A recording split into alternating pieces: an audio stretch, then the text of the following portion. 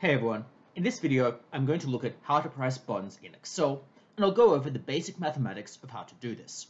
And it turns out it's actually relatively simple to either get the price or get the yield to maturity, and it isn't actually that complicated when you really go through it, and it becomes quite intuitive. Now I have a background in finance with a PhD in finance. I've worked in various financial institutions. Most recently I'm an angel investor. I've also taught various finance subjects at the university level, so know a little bit about how to make this relatively simple and straightforward. Now it would be great if you click the like and subscribe buttons, and if there's anything else you think about bonds, or you think about the pricing here, or anything else you think would be useful to cover, drop those in the comments below. We can start by just looking at the basic bond pricing formula, which I have up here. Now basically what the bond price contains is two overarching components. Firstly, we've got a component that represents the present value of all of the coupons you're going to receive. Secondly, we have a component that represents the present value of the face value for this bond. Now, when we're looking at the coupons here, what we do is we take the coupon per period, i.e. C here, and we multiply it by the annuity formula, which represents the present value of a periodic payment of that C amount of coupons for the requisite number of periods. Here, the number of periods is M multiplied by N, i.e. we've got N years and M periods per year. We're discounting these back at R, being the yield to maturity. This is otherwise known as the required rate of return on the bonds. I'm generally going to refer to this as the yield to maturity. Oftentimes you need to generate what that yield to maturity is by observing other bonds in the market, and you would need to actually reverse engineer what that yield to maturity might be. In this final component, we have the face value. The face value is typically given to you. Here is basically going to be the face value of the bond. Often this is just a round number, like $1,000 or thereabouts. This, of course, is discounted back at the yield to maturity and discounted back the requisite number of periods. Here, N multiplied by M. So it's relatively easy to go through and do this calculation. Now I'm going to do this in Excel, and you'll see that it's actually relatively straightforward and just becomes plugging numbers into the formula. The only layer of complexity really comes up when you try to find the yield to maturity, or R here, which you'd need to get by using something like Excel Solver.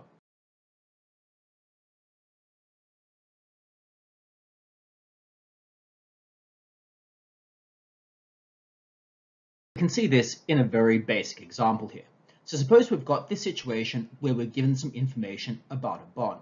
So it will have a $1,000 face value, which is relatively standard, 5 years until maturity, semi-annual coupons, which means we have 2 coupons per year, a coupon rate of 7%, which means we've got a 3.5% coupon every period, or every 6 months here, and a discount rate of 6%, which is going to be our yield to maturity that we'll use to calculate the present value of our bond's cash flows. Now what you can immediately see here is this bond is going to trade at a premium. So when we've got a bond trading at a premium, we can draw up a basic timeline here, where we've got time on the horizontal axis and the price on the vertical axis. Now, when you've got a bond trading at par, that would occur when the coupon rate is equal to the yield to maturity. The price for the bond trading at a par is going to remain constant throughout the life of that bond, assuming, of course, the yield to maturity remains constant. When we've got a bond that trades at a premium, we'll start off with a relatively high price, and then the extent or magnitude of this premium will start to scale down as we get closer and closer to maturity. Here, because we've got 5 years to maturity, there will be quite a large amount of premium here. So we can leap into Excel and see how we'd go and calculate that bond's pricing here. With this example in mind, we can start pricing the bond. So you've been given all the details you need. So you know that the face value here is $1,000 per bond. We've got 5 years until maturity. We have semi-annual coupons, which means there's 2 coupons per year. You're told that the coupon rate is equal to 7%, meaning the bond is trading at a premium when we've got a yield to maturity or a discount rate of 6%. So we can then start to use our bond pricing formula here. So let's first get the present value of the coupons. And this is going to be relatively easy because we're going to be able to use our coupon pricing formula here to get that present value. So what we'll do here is we first need to calculate the coupon per period. That's going to be 7 months divided by 2 because we've got semi-annual coupons, and then we multiply, of course, this by the face value, which is going to give us our coupon per period. Obviously make sure you've got the correct parentheses in this case. We then need to multiply it through by the annuity formula. Now the annuity formula here takes on its numerator 1 minus 1 plus the yield to maturity, which is in this case 6%, and we need to divide through by the number of periods, which is 2 here.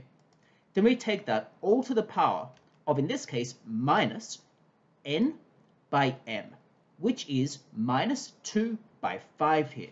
So we've got 10 total periods in this case. So that's on our numerator.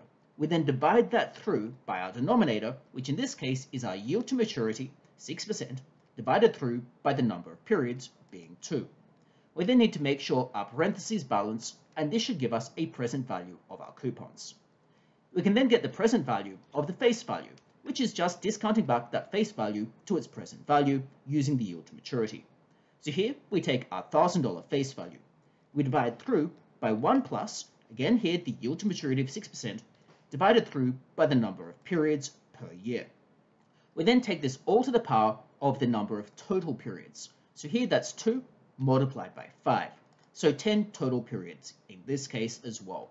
And this will give us a present value of the coupons or of the face value. We can then get our total present value, and this is going to give us our total bond price. So here our total present value is $1,042.65. So that's a relatively straightforward way to get our bond pricing here. And you can see what would happen if we change the periodicity.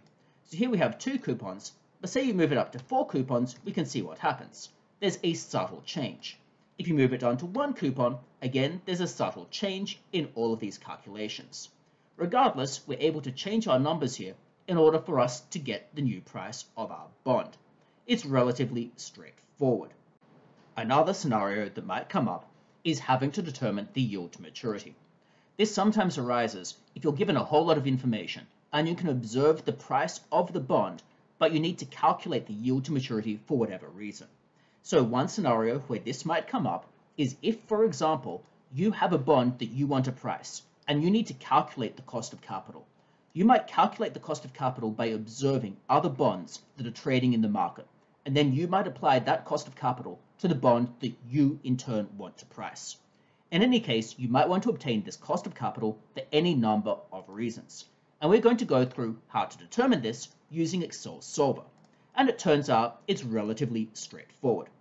So again, in this case, suppose we've got a $1,000 face value, 5 years until maturity, semi-annual coupons, a coupon rate of 7%, and suppose for the sake of argument, our price we observe to be $1,065.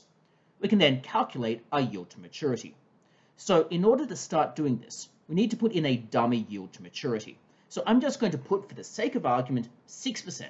We're going to alter this later on to make sure that the price we calculate equals this price we observe, but we need a dummy yield to maturity just to start with, and then we're going to alter it using Excel Solver. We can calculate our present value of our coupons using the formula from before.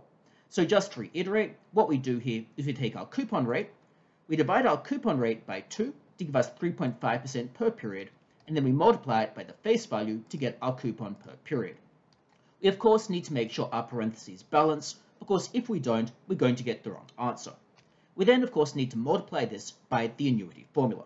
So in our numerator again, we've got 1 minus, here 1 plus, the yield to maturity. So here it's our dummy yield to maturity of 6%, divided through by 2 periods, and then this is all to the power of minus n by m, i.e. 2 periods multiplied by 5 years. We then need to close our parentheses for our numerator. We then divide through by, in this case, our yield to maturity, 6%, our dummy yield to maturity, over 2, being the number of periods, and this is then ultimately going to give us our present value of our coupons. You'll notice, of course, it is the same as we had before. We then have to calculate the present value of our face value by taking the face value and discounting it back to the present value using the yield to maturity. So we divide our face value by 1 plus the yield to maturity of 6%, divided through by the number of periods, being 2 periods, and then we need to take this to the power of the total number of periods. So here that's going to be 10, i.e. 5 multiplied by 2. And then this will give us the present value of our face value. Again, this is the same basic logic as before. We then sum these to get our total value of our bond. Here you'll observe it's $1,042, which is obviously not equal to 1065. So what we can then start doing is using Solver to make sure that we set this total value equal to 1065 by changing the yield to maturity. So to do this, what you do is you go to the Data tab in Excel. You then click Solver, and then this will bring up Excel Solver. If you do not observe Solver, you're going to need to go to File, then Options, and then go to Add-ins. However, I've got Solver pre-installed here. So in order to do this, what I need to do is I need to set the objective. So here, my objective is setting the total value. I need to set that equal to a value of, in this case, 1065. And then I need to do this by changing the yield to maturity cell, 6% here. And then I'm going to click Solve, and this is going to cause Excel to come up with a solution for me. So here my solution is a yield to maturity of approximately 5%. But you'll notice that Excel has rounded this. So it's about 5.4955%, i.e. much lower than the coupon rate here. This gives you a general rule of thumb, of course, that if the bond is trading at a premium, i.e. the price is above the face value, then in that case, that would imply the yield to maturity is below the coupon rate. What do you do if you can't find Excel Solver? Well, in that case, you go to File, then you need to go down to More or Options depending on what it looks like in your Excel. Then after you've done that, you click on More, then click on Options. This is going to bring up an Options dialog. Then you'll go down to Add-ins, and then when you click on Add-ins, you'll find Manage Add-ins down here. And you've got various different types of add-ins you can manage. Then you click Go, and then you'll be able to select the add-ins you want. As you can tell, I've already selected the Solver add-in, but if you don't have it installed, you'll click this checkbox and then click OK. Obviously, because I've got it installed, I'll just cancel out of this. So that's how you would price a bond in Excel, and how you would also calculate the yield to maturity of a bond if you've been given the price and the other inputs. So it's a relatively straightforward process once you know what you are doing, and Excel has all the tools that you need in order for you to be able to do that bond pricing exercise or that yield to maturity or discount rate calculation exercise. So I hope this video has been informative to you. I hope it's given you a good idea about how to price bonds and how to just generally calculate things involving fixed income instruments. If you found the video useful or interesting, it would be brilliant if you click the like button, and it would be great if you subscribe to get other videos of this type. Otherwise, if you have any thoughts about bond pricing in general, or about any other things in finance that might be useful to cover, drop those in the comments below. In any case, I hope to see you for future videos, and all the very best with your bond pricing exercises. Bye.